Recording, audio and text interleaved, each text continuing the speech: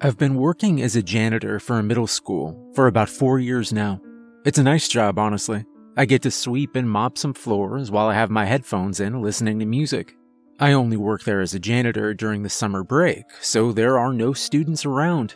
This summer, I saw an ad for a janitor position at a different school, and it was paying more than twice as much for the same work. The only catch was that I would be the only janitor, so I would have to clean the entire school myself. This didn't really bother me, because I would have all summer to clean. That would be plenty of time. So of course, I hopped right on the offer. Who wouldn't want to get paid more money to do the same work? But since I started there, there's been some strange things happening at this school, so I wanted to keep a record of it here. The hours I'm working are from 10 p.m. to 4 a.m. I wasn't used to working at night, so I would have to adjust my sleep schedule, but it was fine. I made the drive over to the school and noticed right away that this school looked a lot bigger than the last one. Plus, it had 2 floors. The first night was pretty normal. I walked in and went straight for the janitor's closet, which in this school was located in the gym. On my way there, I noticed how much of a mess the students left all over the halls. They all must have been really excited to finally reach summer break because there were papers and even some notebooks laid about the halls. I just made a mental note to come back and clean all of this up later as I continued to make my way to the closet. Once I got there, I opened the door and there was plenty of mops and brooms, pretty much everything my other school had. There was only one thing I found a bit strange. There were some red specks and streaks across one of the mop handles. I couldn't tell what it was. I thought maybe it was paint. It wasn't anything I really cared about, but it was a bit strange to say the least. I decided to work on the hall I saw earlier that was littered with paper and books. I grabbed a broom and headed back to the hallway. A lot of the paper I was sweeping up seemed to be people's notes and equations they wrote in class. However, there was a few sheets of paper right outside of locker 317 that were definitely not just notes. As I swept them up, they flipped over, revealing a weird sketch of a thin, tall, dark figure with long arms. I'm not gonna lie, it was a bit creepy, but I just figured it was some doodle a kid must have drawn in class when he got bored or something. I just picked it up and threw it in the trash, along with the rest of the loose papers. After clearing up all the paper from the floor, I left to go get the mop from the closet so I could wipe down the hall. When I made it back to the gym, the lights flickered on and off a few times. I'm not an expert on electricity, and it's technically not my job, so I might just tell them to call someone in to look at it. After I grabbed the mop and made it back to the hall, I found the trash can I was using tipped over, and there was paper everywhere again. Understandably, I was confused as to how anything could have knocked the trash can over. Plus, I didn't hear any noise coming from the hall when I went to go get the mop. I slowly started gathering the papers up again and putting them in the trash when I noticed something. There were a few papers laying all by themselves right in front of locker 317 again. I walked over and picked them up, and they were the exact same drawings with the thin, tall shadow figure from before. Now, this definitely creeped me out. What were the chances that these papers would just fly out and land in the same spot? It was just then that the hallway got much colder, like there was a chill in the air. I was starting to get nervous and freaked out. I just picked all the papers up and I threw them in the trash again. Then I pulled the bag out and tied it shut. I figured my mind was just playing tricks on me, and this was all just a creepy coincidence. I grabbed the mop and bucket and started cleaning the floor. Not much else happened on my first day. I finished mopping down that hall and did some more cleaning in some of the classrooms, and then went home. When I got home and laid in bed to get some rest, I just kept thinking about those drawings. I used to doodle too when I got bored in class, but it was always some innocent stuff. What kind of middle school kid draws something weird and creepy like that? When it was time for me to come in for my second night, I was still nervous, still thinking about what I saw last time. When I walked through the doors, I started making my way towards the janitor's closet again. When I heard a noise, it sounded like it came from the stairs to the second floor. I've heard on the news of students breaking into schools to vandalize them at night, so I was on full alert. There was no light switch at the bottom of the stairs, so it was pretty dark. I turned on the flashlight I had with me and cautiously made my way up the stairs. The stairs were made of ceramic tile, so the sound of every slow step I made faintly echoed through the halls. I felt my heart beating faster as I neared the top, just wondering what could have made that noise. Once I reached the top, I scanned with my flashlight back and forth and saw nothing. Next to me was the light switch, so I flicked it on and started to head back down the stairs. I couldn't believe I was scaring myself like this. As I walked down the steps, I just started to laugh at myself. Obviously, this was all just a crazy series of events that's making me nervous, or at least that's what I thought at the time. Once I reached the bottom, I continued to make my way towards the closet like I tried to do earlier. I ended up walking through the same hallway I cleaned last night, and something made me stop dead in my tracks. There they were, lying on the ground, a few loose pieces of paper right outside locker 317. I stood there frozen. How was that even possible? I took the bag with the papers, tied it up, and threw it in the dumpster out back. There's no way these could be the same pieces of paper from before, but I needed to know for sure. I very slowly approached the paper on the ground, still in disbelief as to how they got back there. When I finally made it to them, I slowly reached down to pick them up and turn them over. Sure enough, it was the same drawings of the dark figure from the first night. I was absolutely shocked, but equally terrified. There were no other papers on the floor besides these drawings. I folded them up, put them in my bag, immediately took them out to the dumpster, and threw them out again. When I went back inside, I took a deep breath, calming myself down. I walked over to one of the water fountains in the school, and I got a sip of water. After about 10 minutes, I went to the closet again to grab the mop and bucket. I planned on cleaning some of the bathrooms on the first floor. On my way out, as I was crossing the gym, the lights flickered on and off again. When it happened on the first night, I didn't think much of it, but when it happened now, it freaked me out. I was already on edge about what I just saw, so pretty much anything was making me jump. The school was pretty big, so even I was getting lost, and it took me a little while to find the bathrooms. I started mopping down the bathroom floor like normal, but when I was finished, I decided to do the stall walls.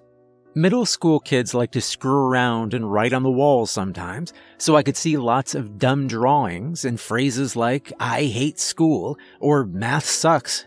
They were all written in permanent marker, so it took a lot of scrubbing to get them off. In the corner stall, I saw the numbers 317 written on the wall. I grabbed my sponge and I scrubbed the numbers off the wall. The rest of my shift that night was fairly normal. I only had about another hour of cleaning before it was time for me to leave. When I drove up to the school at 10 p.m. to start my shift for the third night, I just sat in the parking lot for a few minutes. I took a few deep breaths, preparing myself for whatever may happen when I finally set foot inside. The past 2 nights left me extremely uneasy about this school. I didn't know if I wanted to continue working here, but I didn't want to quit after just 2 nights. I got out of my car and began making my way towards the entrance.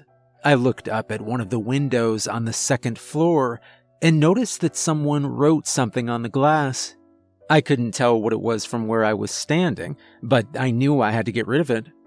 When I opened the front door to the school this time, I immediately got hit with the same cold chill I'd felt on my first night.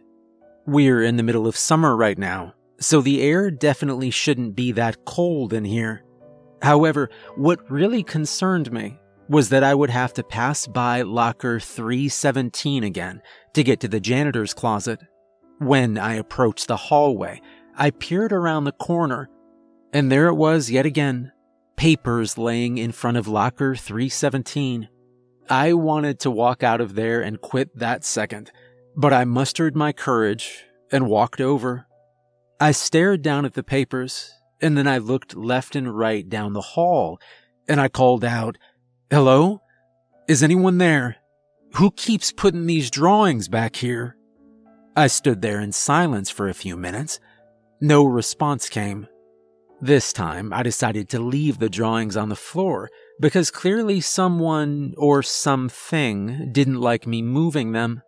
For a while, nothing strange happened after that. I just cleaned up some of the other hallways for a few hours. Then I decided to take care of that writing I saw earlier. I made my way to the janitor's closet, grabbed a few sponges, and went to the stairs.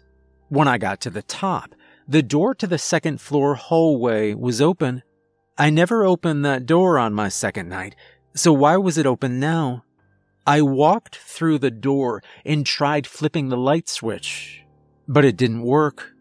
I grabbed my flashlight and made my way to the writing on the glass. As I got closer, I saw that it read penance in some type of red ink. I didn't really know what this meant, but I soaped up my sponge and started scrubbing it off. When I finished, I heard a noise from the other end of the hall.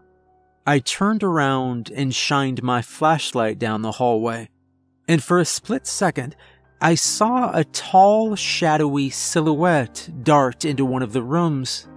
I grabbed my stuff and ran down the stairs.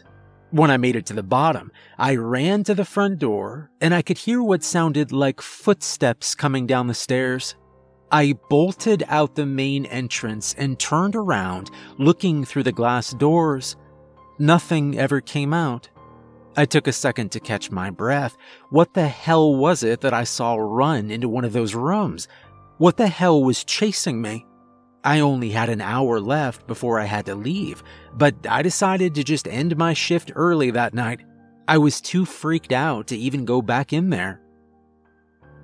When I drove into the school parking lot on the fourth night, I didn't know what to think. I was still scared of whatever it was that chased me that last night. I decided I wouldn't even go to the second floor, fearing the same thing would happen again. I walked through the front door and just stood there for a few minutes, listening, wondering if maybe I could hear something. Then I called out, "Is anyone there? Hello?" Again, I stood there in silence, waiting for a response, but it never came. I cautiously walked through the halls towards the closet, yet again passing by the papers laying in front of locker 317. I grabbed my mop and went to work on the floors of the cafeteria. Due to its size, the cafeteria took a lot more work than I was used to. It took me about 3 hours just to mop the entire floor down, and that even didn't include the kitchen. Surprisingly, nothing really strange happened during this time. I almost forgot where I was. Everything finally seemed normal. I left my mop and bucket in there and opened the door to the kitchen to see what kind of work needed to be done in there. When I went back to the mop, however, I noticed that there were wet shoe prints leading away from it.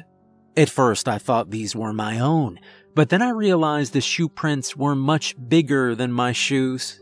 I wear a size 10 shoe, but these prints looked like a size 14 or bigger. The wet shoe prints led towards the cafeteria doors. I started to follow them through the doors and noticed they continued down one of the halls. I slowly followed the wet prints, cautiously looking behind me every so often. It felt like something was watching me, like it was peering at me from the ends of the hallway. As I followed the tracks, I started to hear a banging noise coming from where the shoe prints were leading me. It was pretty loud, and it sounded metallic. The sound got louder until I made it to the end of one of the hallways. I looked around the corner to find the door to locker 317 opening and slamming shut over and over again. The wet shoe prints on the ground were leading right up to the locker. I very slowly approached it, still feeling like something was watching me from the darkness.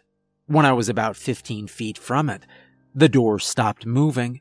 The hallway grew dead silent as I stood there, just staring at the locker.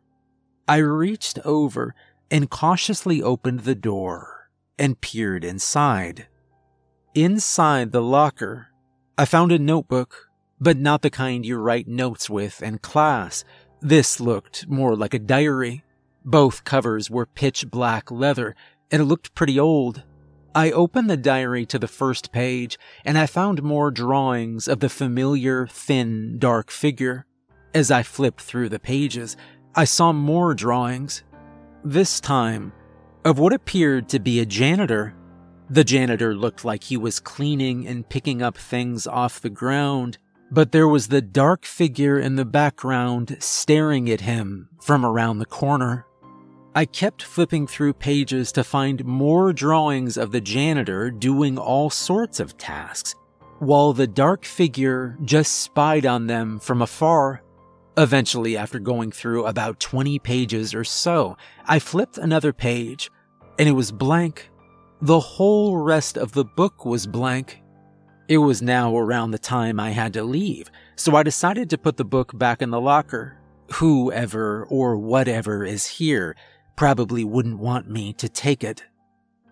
After my 4th night on the job, I finally decided to speak with my boss about some of the strange things that have been happening. I remembered what I saw inside that weird diary, those drawings of a janitor and the dark figure. So I called up my boss and I asked him if there was a janitor that cleaned the school last year. He sort of danced around the subject, saying that there was no janitor job available last year. That couldn't be right, I thought to myself. The tools in the closet looked used, and that mop handle had some sort of red marking all over it. And then I told him about the papers, the locker, the thing I saw in the hall. He just thought I was crazy. He asked if I was getting enough sleep. But my boss sounded like he was trying to hide something, and soon after that, he hung up. When I walked through the main entrance of the school on the 5th night, I was scared to say the least.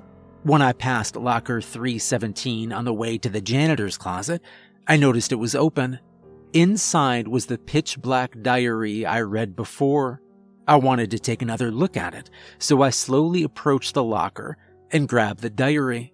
I opened the book and I saw all the same drawings I had last night. However, there were now more. There were new pages towards the back. They showed what appeared to be a mop lying on the floor, while the shadow figure was standing over it. The mop handle was covered in what I can only assume was blood. I wondered if these drawings were of the last janitor that worked here. As these questions went through my head, I heard a noise come from the gym. I closed the book and put it back in the locker. I started making my way to the gym, and when I got there, I slowly opened the door. I turned on the lights, and I didn't see anything that could have made that noise. I walked into the middle of the gym floor, just looking for the source of it, when, suddenly, there was a loud boom and crash, followed by me falling backwards onto the hardwood floor. My ears were ringing from the crash, and I slowly opened my eyes. Looking up, I saw that it was one of the giant lights from the ceiling of the gym. It fell down and almost crushed me to death. I felt something warm on my arms, and I noticed I was bleeding.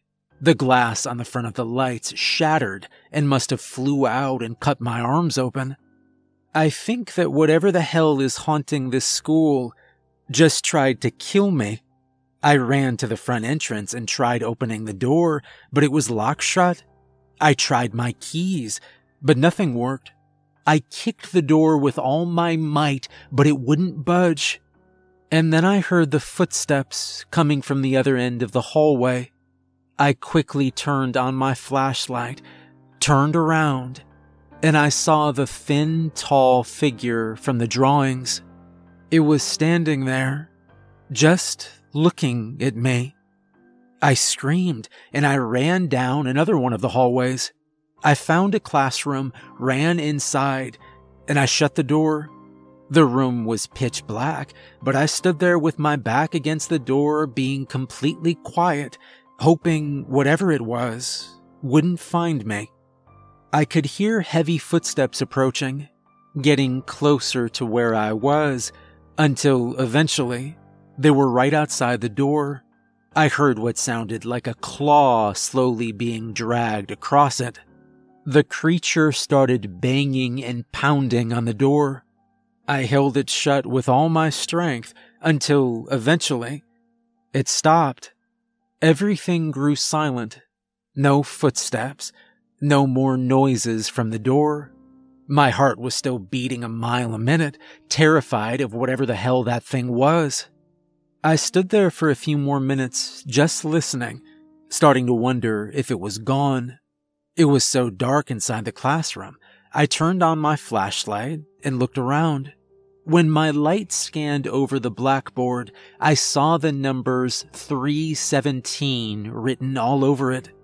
I began to panic again, and I scanned the rest of the room, but there was nothing.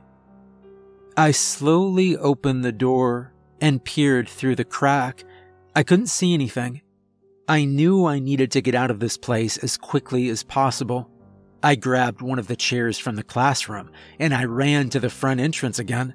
As soon as I took off running, I could hear heavy footsteps coming from the hall behind me. I made it to the front door, and I swung the chair as hard as I could into it. The glass door shattered.